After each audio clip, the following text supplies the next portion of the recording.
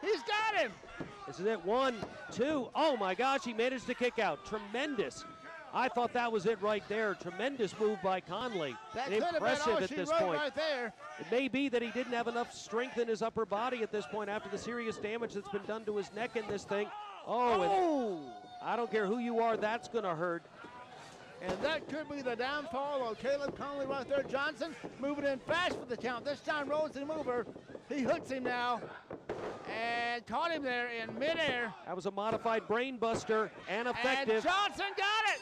Johnson has won this match against Caleb Konley. Cedric Johnson is the winner. Well, and Johnson smartly went right back to the neck and the head, the same area he had been working on the entire match, and that was enough to put down Caleb Konley, but nothing there from my perspective for Caleb Konley to be upset about. That was a heck of an effort on his part, but tonight, the better man, Cedric Johnson. And Johnson...